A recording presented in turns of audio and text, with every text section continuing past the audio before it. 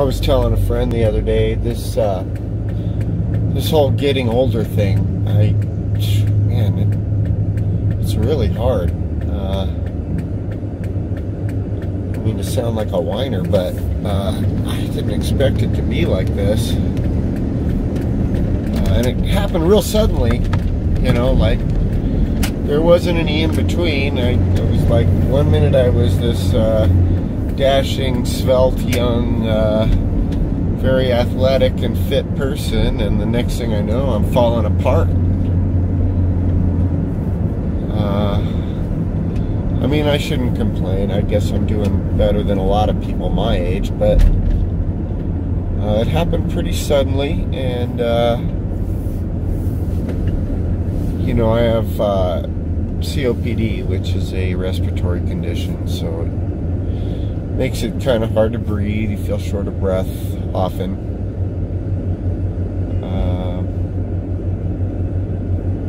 Psoriasis, that's a skin condition. It's just sensitive skin, but anywhere you ever had a scar, you know, it might flare up, and it's like this, it makes your skin real itchy and kind of flaky, like these sort of like scaly, flaky kind of patches. It's really uncomfortable, really miserable, and super unattractive. Like, it just destroys your confidence with women, or the opposite sex, if you happen to be a woman yourself, I guess. But surprisingly, it's not uncommon. I mean, I guess a lot of people suffer from it as they get older, so at least I don't have to feel special that I'm the only one.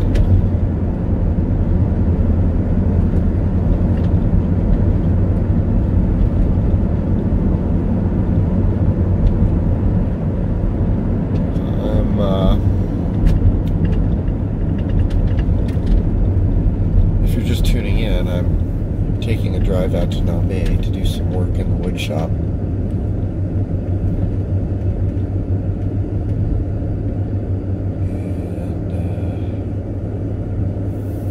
And definitely a different feel on the streets nowadays. When you go out into the public, things feel very different than they did before. Yesterday, I was driving around on the plaza, cruising around the plaza, and I noticed, I mean, there was a lot more people out than I thought there would be, and I'd say at least half of them, if not more, were not wearing masks.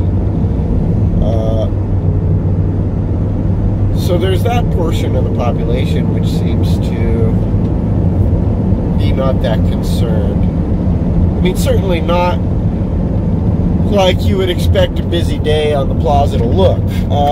You know, last summer, on the same day of the year, I'm sure the plaza would have been, you know, basically wall-to-wall people, especially Indian market. You know, I mean, the town just, our population more than doubles for Indian market. So,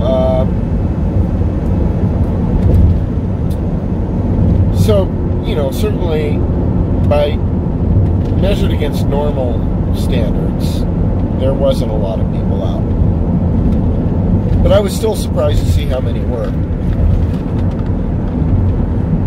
I'm not going out if I can help it. I mean, I have a little bit. There's, you know, I just picked a few select people to socialize with.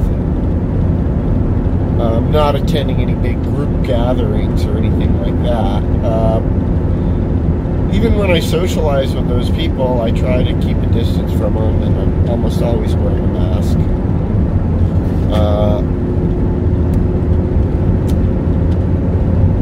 Went on a hike with a really beautiful girl a few days ago, and wore a mask. She wasn't wearing a mask.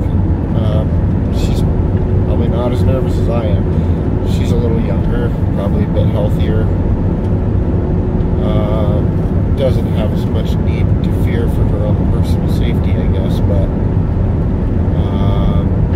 she seemed to tolerate that I was wearing a mask and not be too put off by it.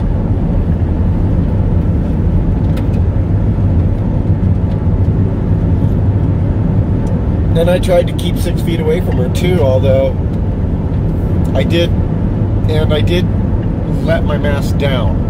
You know, I mean, I didn't keep it on all the time. I, you know, put it down below my chin sometimes, and just, I don't know.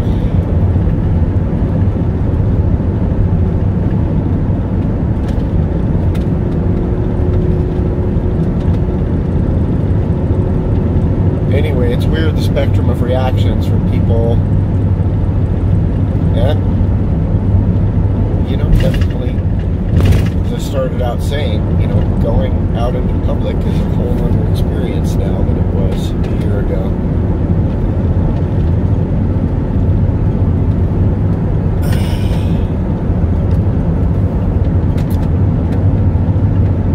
I'm having a little coffee here on the drive out to Nambe. This is, in my opinion, just one of the most beautiful little stretches of highway in the world. We've got this great view when you come over to Suki Hill here and look down into the valley, the Espanola Valley there. Right now, it's there't a lot of smog in the air, so you can't see very far because of the haze. There's this huge fire going on somewhere in New Mexico, and I guess it's totally out of control. So that's a good reason for me to stay home with my COPD, although it's not too bad yet. But if it gets worse, I might wind up, you know, fleeing home, going indoors and keeping all the doors and windows closed.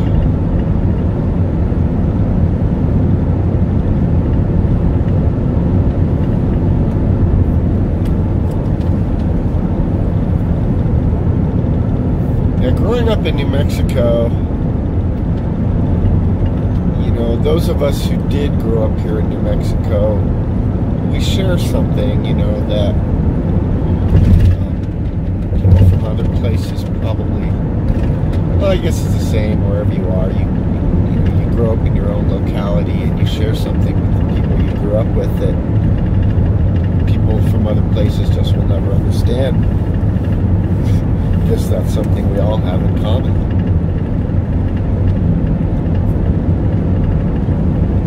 But we had a lot of freedom, and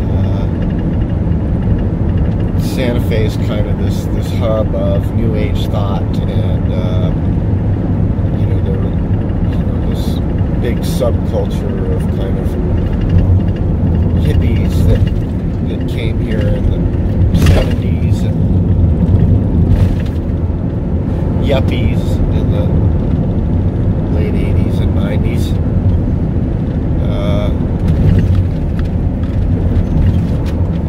And just straight out rich people that have flooded here in the last 20 years and really changed the feel of the place.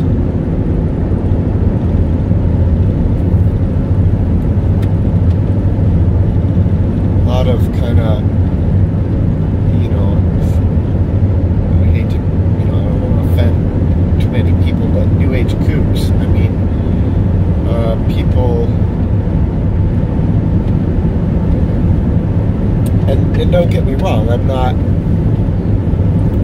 a child of a hippie, you know, I'm a hippie kid. I'm not closed-minded or averse to alternative lifestyles, but some of them really push it to the limit of common sense, and many of them, they want to be hip, they want to be considered hip, and I guess that's why they embrace so strongly their kind of New Age beliefs and doctrines and lifestyles and dogmas. But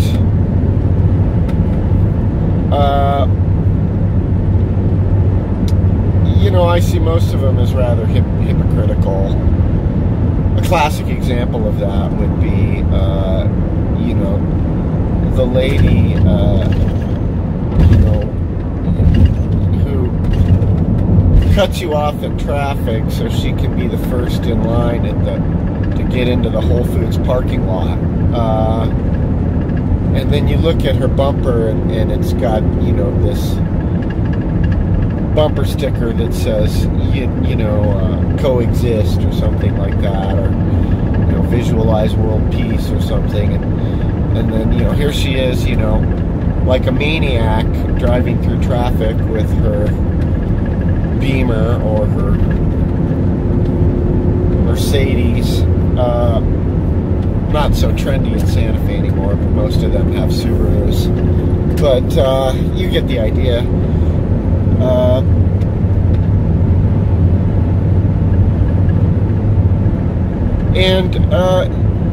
Why is she in a hurry? She's not in a hurry because she has to get to work. It's not because, there's a sale on tofu and she wants to be the first to get some. Maybe it's because she's late to her meditation class, or, late to her mindfulness awareness group, or, something like that, or,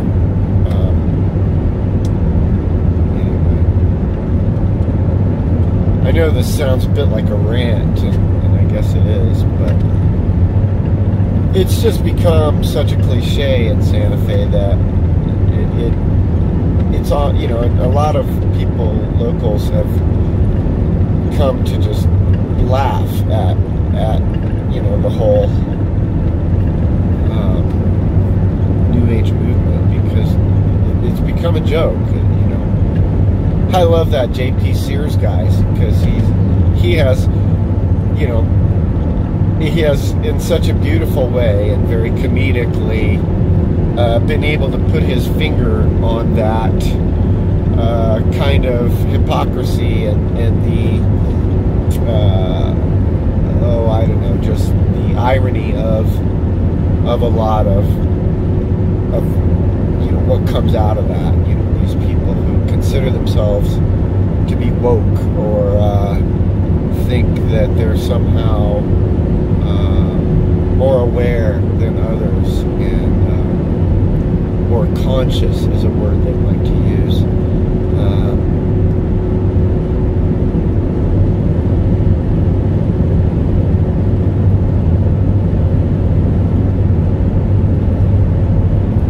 I guess, most of them have probably experienced some kind of cathartic transformation in their lives, whereby, at one point they were a lot less woke, and suddenly their mind was opened to a new way of looking at things, and that's great. And I'm not putting that down. I mean, I'm happy for them, and I'm glad that, because many of them they come from, very materialistic backgrounds. They have, very wealthy families, and, they come from this kind of, and they come to Santa Fe seeking spiritual growth. And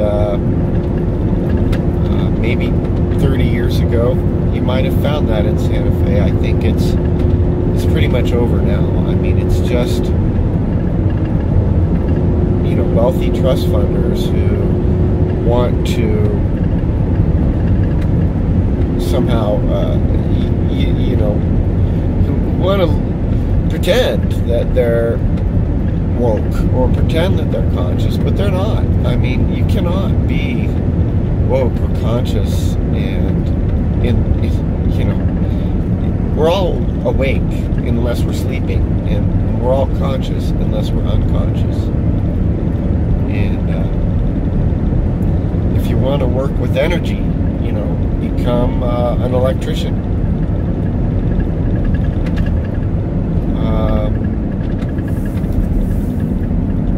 All right. Pewaukee here, and always drive the speed limit when you come through here. It's 45 miles an hour, and they are serious about it. They will enforce it. And so just slow down, 45.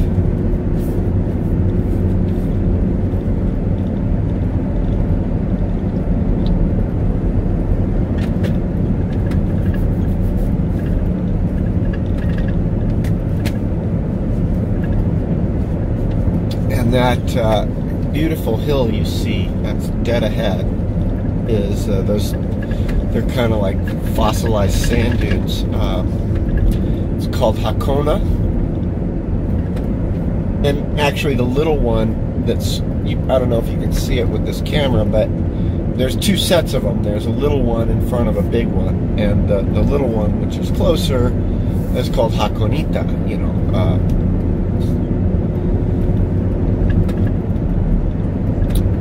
Feminine, what do you call it? Feminine conjunctive with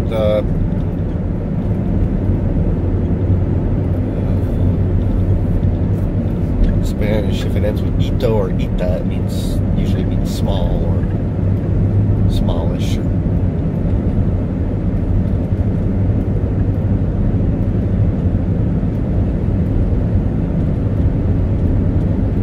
Alright, I guess I'm done ranting for now.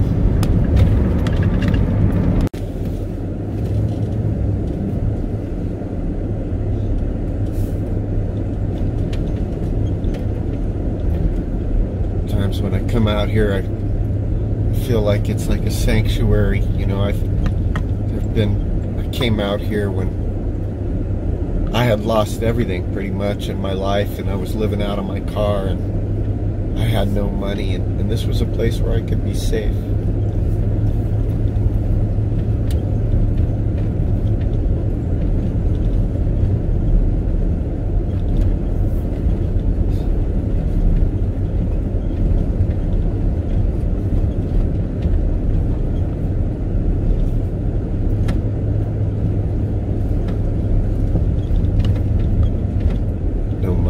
No insurance, no nothing. I just sit here and send out resumes. I had an internet connection here, which was, you know, about all.